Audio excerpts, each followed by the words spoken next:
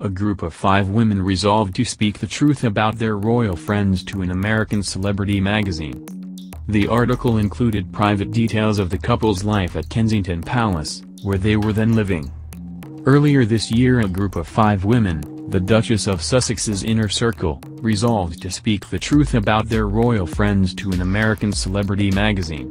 Exactly how they arrived at the decision to collectively break their silence and fight what they called the global bullying endured by Meghan will no doubt emerge in time. It has been widely reported that the resulting article was sanctioned by the Duchess herself, something she and Kensington Palace has never denied.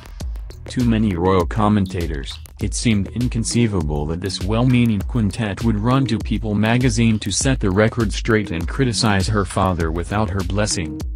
Clearly the women, identified only as a longtime friend, a co-star, a former colleague, a friend from Los Angeles and a close confidant, intended to make an impact with their anonymous attempt at reputation management. With its blend of celebrity and human interest stories, People has a readership of 35 million.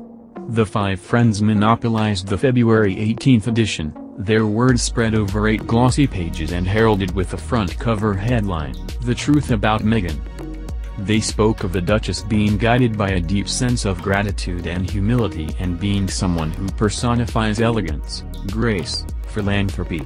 One friend said, "Forget the fact of who she is married to, she was royalty from the day I met her." The article included private details of the couple's life at Kensington Palace, where they were then living.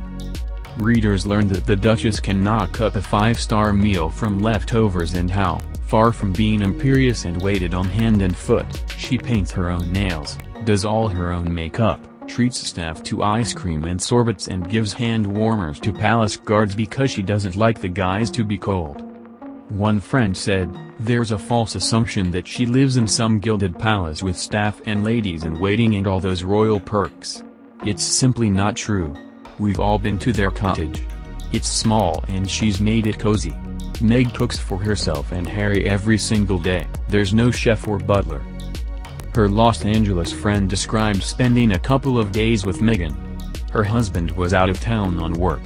"In the room she made up for me, there was a candle, cookies by the bed, slippers and a robe. We were the only 2 in the house. She made the most lovely meals. It was raining and muddy outside, so the dogs got all dirty and she's wiping them off with towels." In a similar vein, her longtime friend added, "I was with her last month, and she was going on a public engagement. Harry and I were sitting with the dogs, and we were all chatty, and she was painting her nails. She's very self-service." Recalling boxes she saw lining the couple's Kensington Palace cottage, the friend adds, "Meghan said, they're hand warmers. Every time it gets cold like this, I take them to the guard stations. The guards are standing at their posts, and I don't want the guys to be cold." The same friend reportedly caused consternation in royal circles by revealing in the next breath the Duchess writes her own speeches and many of Harry's. She added, "They do it together." Of the claim that the Duchess fires off 5 a.m. emails to staff, another friend told the magazine, "The email thing is such a weird slant on someone who is actually an incredibly organized, focused, hard-working person." Significantly, it was also this article that alerted the world to the existence of a letter written by Meghan to her father, Thomas Markle, the letter that is now at the center of a legal dispute between the Duchess and the Mail on Sunday. One friend was quoted in the People article as saying, "After the wedding she wrote him a letter. She's like, 'Dad, I'm so heartbroken. I love you. I have one father.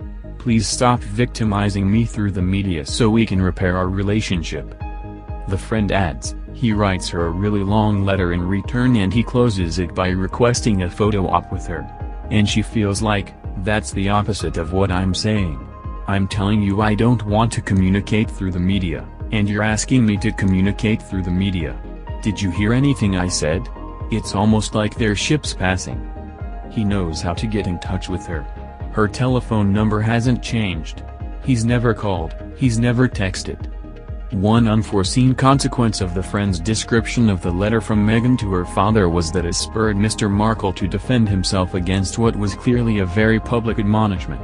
Some royal observers have suggested that, had palace courtiers been consulted about the article, not blindsided by it, they might well have anticipated his likely response. As it was, the repercussions were devastating. Mr. Markle, now 75, had kept the letter, which he received the previous August, 3 months after his daughter's wedding. He had no intention of showing it to anyone. That, at least, was the position until he read the People article 6 months later. It left him devastated.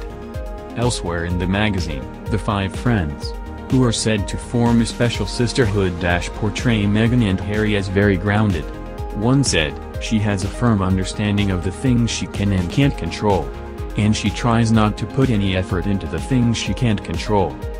It was reported at the time that the palace was informed by magazine staff about the article only minutes before publication. The following day, former Buckingham Palace Press Secretary Dickie Arbiter, who worked as a media manager for both Prince Charles and the late Diana, Princess of Wales, observed presciently, assuming, and as these sources are anonymous we don't know for sure, that this was done with her agreement. It has opened a Pandora's box, in my opinion. The issue with her father is an open wound and I'm not entirely sure it is the best idea to aggravate that.